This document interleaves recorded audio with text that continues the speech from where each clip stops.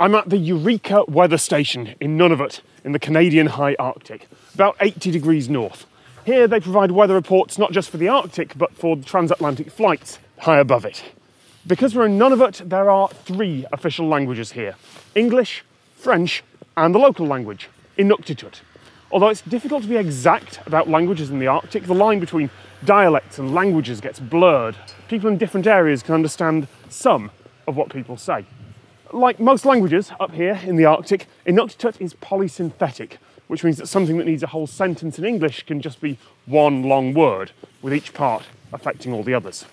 Now in Greenland, similar languages are written using the Latin alphabet, but the words can seem unwieldy to English speakers. The Latin alphabet is a writing system that evolved for a completely different language, one with lots of short words and spaces, but there is an alternative.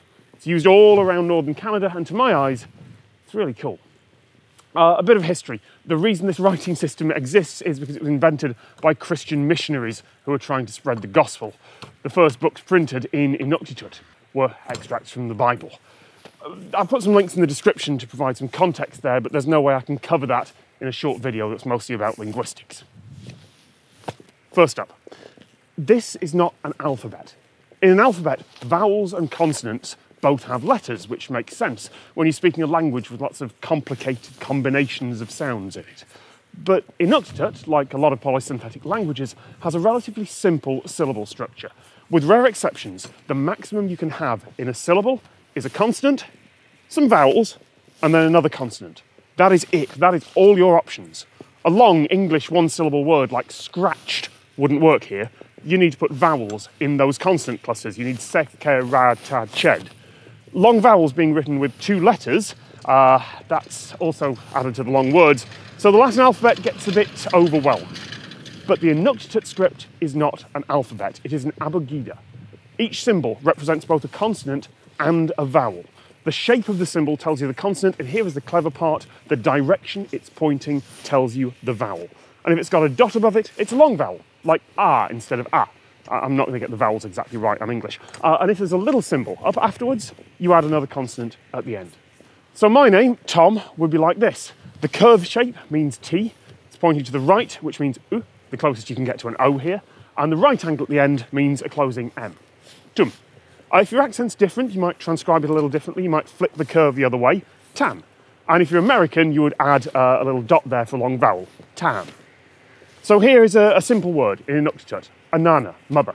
Like almost every language in the world, the word for mom is a sound that a baby will make accidentally. Sorry parents, it was probably an accident. A triangle means no consonant, and pointing left always means a simple ah. Next up, the shape means n, pointing left means ah, and the dot means long, na. And then the same again without the dot, na. Anana. The word for father is a tata, so swap the small out for the curve, the T from Tom, and there you go, a tata. And yes, of course it's more complicated than this. I am literally speaking baby talk. But compare this to the Latin alphabet, where there's just arbitrary symbols that you have to learn. There's design here. There's intent. There isn't complicated letters with unwritten rules that all influence each other. This is an easy script to learn. And for an endangered language with only about 30,000 fluent speakers, that is a really good attribute to have. I'm here thanks to Chris Hadfield's Generator Arctic, and so are these two. I'm Norm from Tested. I'm Joey from Tested. And we're here shooting a bunch of educational videos as well. You can find those at youtube.com/testedcom. Links are in the description or on screen now.